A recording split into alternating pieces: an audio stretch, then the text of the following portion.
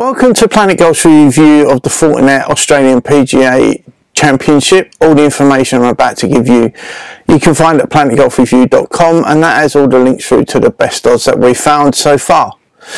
And don't forget to subscribe, that way you'll get a notification when new videos go live. So tips to win this week: Cameron Smith 5-1, Minwoo Lee 8-1, and Rio Hitsasuna 25-1, all with Paddy Power.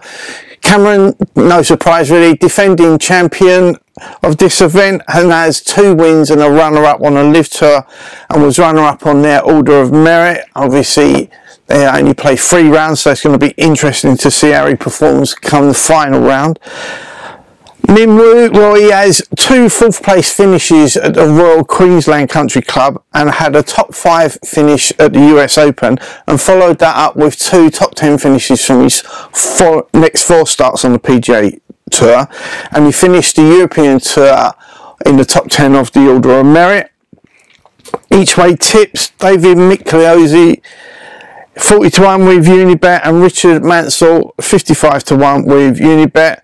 David, currently 3rd on the Australian PGA Order of Merit, has a runner-up finish and comes into this week on the back of a win in the Victoria PGA Championship. Has 2 top 10 finishes in this event over the last 2 years. Richard, been a bit of a roller coaster season for him actually, but he does have 2 top 6 finishes in his last 4 starts.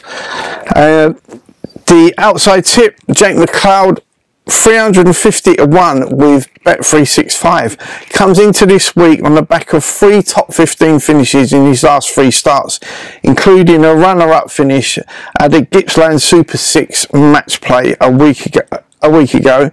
And the longer odds, even longer, try Ben Eccles 750-1 with Live Score Bet. Currently number 1 on the Australian PGA Tour Order of Merit, has 2 wins this season, and comes into this week on the back of a runner-up at the Victoria PGA Championship.